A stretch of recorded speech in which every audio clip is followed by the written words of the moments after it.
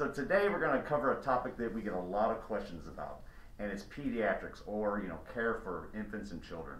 So the big question is, should your children be checked? And the answer to that question is very easy. Absolutely. Most of the people we see as adults, a lot of their problems started in childhood.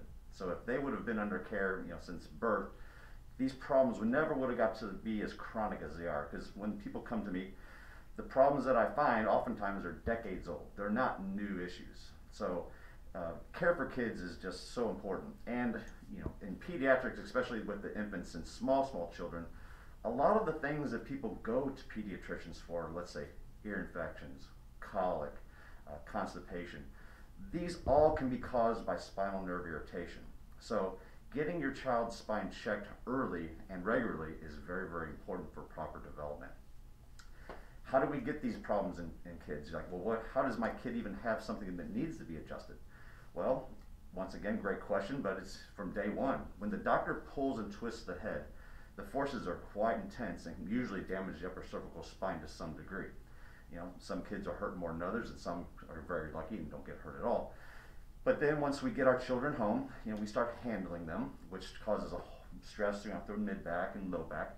And then once they start becoming active, anybody who's had kids, watches them play, we know, how traumatic children can be to themselves. They fall, they're wrestling, they're doing all sorts of things that once again damage the spine. Then, take any accidents they have. That's just, the obvious things that you think about.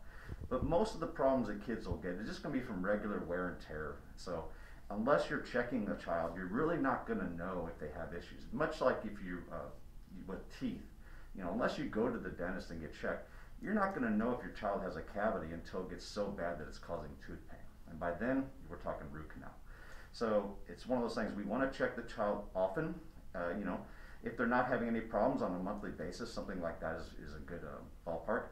And you want to make sure that whoever you go to is checking the spine. So in the Gonstead work, we're very meticulous and very specific about what we're looking for and how we're going to correct it. Because children's spines are, one, a lot smaller, especially when you're dealing with infants. They're only this big, so their spines are very small. The bones are very, very tiny.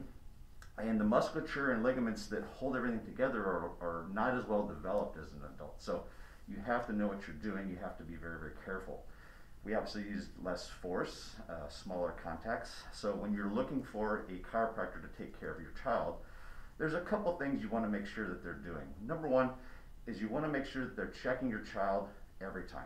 Okay, they're checking the spine diligently so they know that there's something that actually needs to be adjusted. Too often you take your child in and they just go in and they don't really check them. They'll just start pushing on bones, just because they're there. That's not chiropractic. That's just kind of a random manipulation that your child got. They might like it, and they might even get some benefit from it, but over time, because that force isn't specifically applied to an area of damage, it'll cause damage. So your kid over time will develop spinal issues from the care that they're given. So in the Gonstead work, we're going to do an exam. Every single time we're going to run this instrument, which will tell me where there's spinal nerve irritation. And then I'm going to use my hands to determine which segments of the spine need to be adjusted. And then, according to the x-ray, and now x-rays in kids, in my opinion on x-rays, is they're very, very important for kids. When do I x-ray? I'll x-ray any child that I can that can hold still for a film. So, it just really depends on the maturity of the child. My child has been x-rayed 3 times and she's 14. So she was x-rayed early on as soon as she could stand still.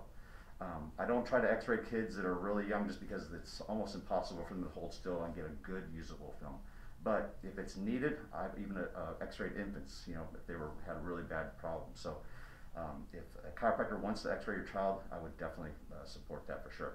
So we're going to go ahead and check this sweet girl here. She's been under care for a long time, so she's a pro at this. So we're going to start by checking your spine with the instrument. And when you go to a chiropractor, make sure that they check the child with no clothes on, like with a gown, that they're not, just feeling through clothes. Because number one, there's a lot of things you'll need to see when you're checking a child, and you obviously can't see through clothes.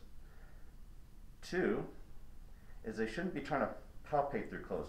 I don't care how good anyone's hands are, they're not as good feeling through clothes. So make sure they're doing some type of analysis, and they're doing it skin on skin.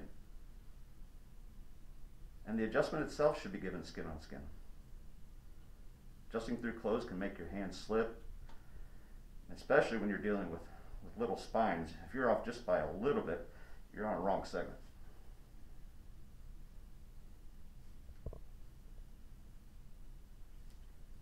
But it's just amazing how fast kids get better, because their problems aren't chronic yet. So I'm checking her, and she's got a lot of tight muscles right here through the neck. I found the nerve pressure right here at the base. Right there, it's a little swollen. And she's got one down here in the mid back. I found one other pressure way down low here. Let's rock back and forth. Good. That one just doesn't move the way the other one does. And let's rock your head back and forth a bunch. We're just checking for the motion.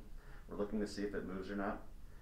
When we get damaged segments of the spine, they get stuck, and that's why chiropractors are adjusting, is we're actually trying to restore that motion and function. Awesome. All right, so I've located 3 areas of nerve pressure that we're going to correct today. So we're going to start here with the neck. So depending on how big they are, they can be adjusted here in the chair. For babies, a lot of times I'll do them here with my lap, or sometimes laying on the mother's or father's chest. It just depends. Sometimes if they're real little, I'll set up the pillow over there on the bench and adjust them that way. So depending on just on the size of the kid, we have a way to adjust them. It doesn't matter. So. But for her, she's big enough.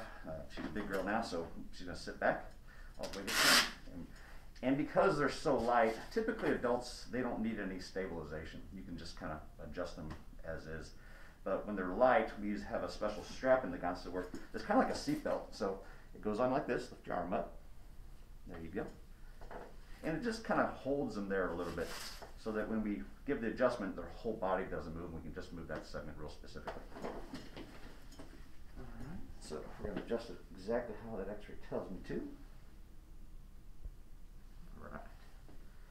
Bring your chin down a little bit. Great. Good one. Perfect. Now let's undo the seatbelt. Good job. All right, I'm going to let the back down here. All right, let's get that low back over here. I'll lay on your side facing me. Straighten your bottom leg. There, good. She knows what to do. She's got an illy here. Correct.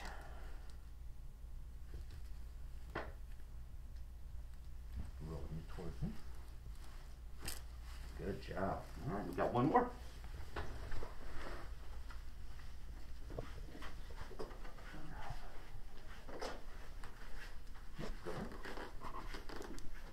Going down.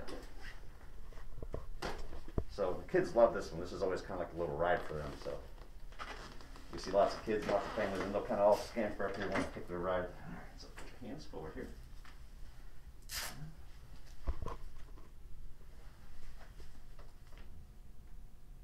There it is. There.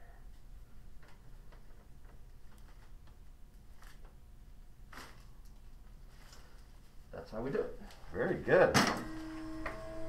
All right, when she gets back to the chair, I'm going to recheck things. So I'm just basically going to see are the segments moving again the way we want.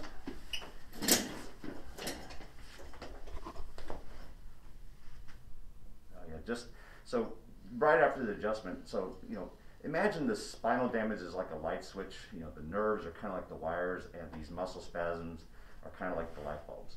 When you give a specific adjustment, and if you make a correction, you're going to get a pretty instantaneous change in the musculature that's kind of corresponds to that. So when she came in, her neck muscles were really tight, and already they're softer.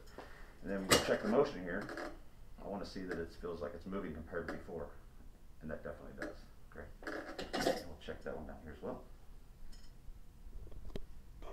Now we got equal motion on both sides. Very good. All right, so I hope that sheds a little bit of light on what we do for kids with chiropractic. So in the Gonstead work, like I said, we take care of, and how early can you see a child? As soon as they're born. And actually that's probably one of the best times. My daughter was checked the day she was born, and she didn't need an adjustment. That's great. So that's what you want. But you know, a lot of kids aren't so lucky. But even within a couple weeks of just regular wear and tear, my daughter did need to be adjusted. So get your kids checked. Hopefully they don't need anything, but if they do, it's a vital part of their development. So hope that sheds some light on it. Thanks.